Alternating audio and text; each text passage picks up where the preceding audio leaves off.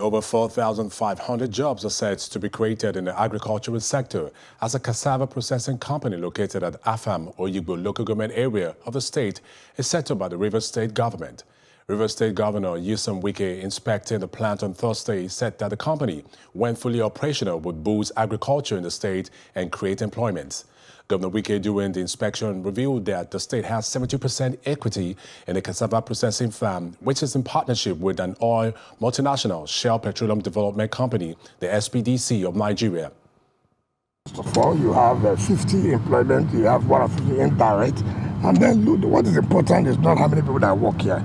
The 3,000 farmers who are going to sell their cassava. So you can multiply the chain effect where you have 3,000 farmers supplying cassava.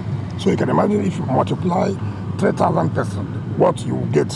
So it's going to be very huge, and that's what we're talking about. And those two that as they go out, they also have people who will be working within the clusters. So not just generally those who work inside the factory. So I think anyhow, take it directly or indirectly, we have not less than 4,000 people who benefit from this factory. The Rivers Governor commended the management of the cassava plant for fast-tracking the completion and the novel initiative, which will use mobile machines to collect cassava from the farmers at their various clusters.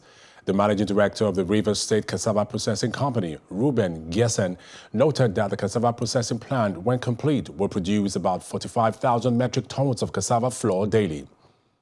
This project has been here for over 2012.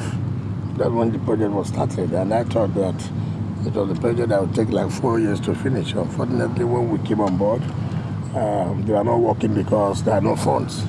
And so we decided to make sure that all funds are released for them to be able to complete this project, which is very key.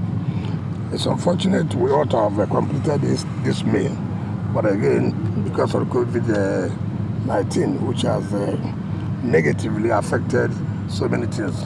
But whatever it is, we're happy that the work is still ongoing. This is a project that will process the cassava in River State into cassava flour.